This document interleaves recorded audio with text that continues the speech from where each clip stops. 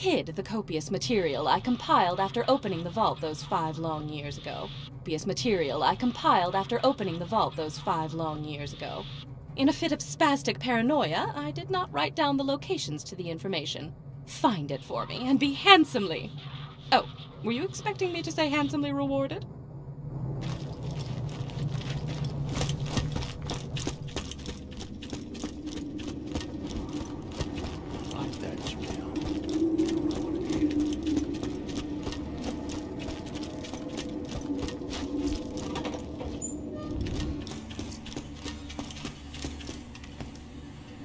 I've been relocated to Sanctuary against everyone's better judgment. Not my own, mind you. I never wanted to be here.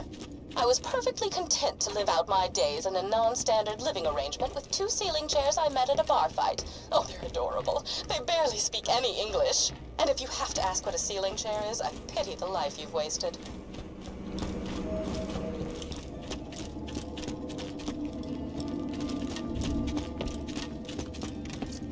I should discuss the scroll-ophant in the room.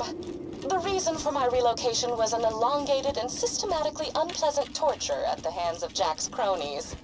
Roland and his well-defined pectoral muscles were kind enough to entrust the vault key with me after the awakening of the Destroyer, not to be confused with the Warrior. Seriously, they sound nothing alike. You don't know me. Oh, right, torture. I asked nicely on several occasions to take proper precautions against bacteria on the instruments, but it fell upon idiotic ears.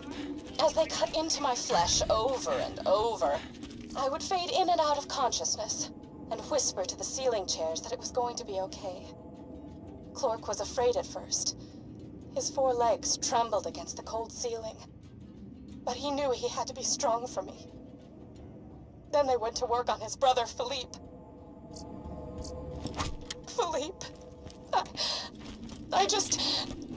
Philippe was so brave. He was so brave for me when the rotary saws began to ply his legs from his body. Clork cried out for his brother, even when one of the torturers inadvertently sat on him and muffled his cries. The last thing Philippe said before he passed on to the great wooden bee. FYI, it may take some serious convincing to get Claptrap to head to Thousand Cuts. It's lonely here in Sanctuary. Sure, Clork prattles around on the ceiling, but it's hardly the same. Jack has taken so much from me.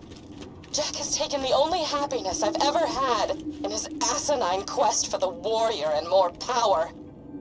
Revenge is as pointless as music, but on this occasion, I will allow myself the revenge. I will allow myself to aid in his downfall. Mark my words, Jack. You're going to die.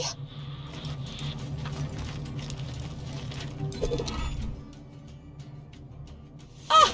The chronicles of my torture. I shall warm up some cold cocoa and listen to these again. Please don't forget to like and subscribe to my videos.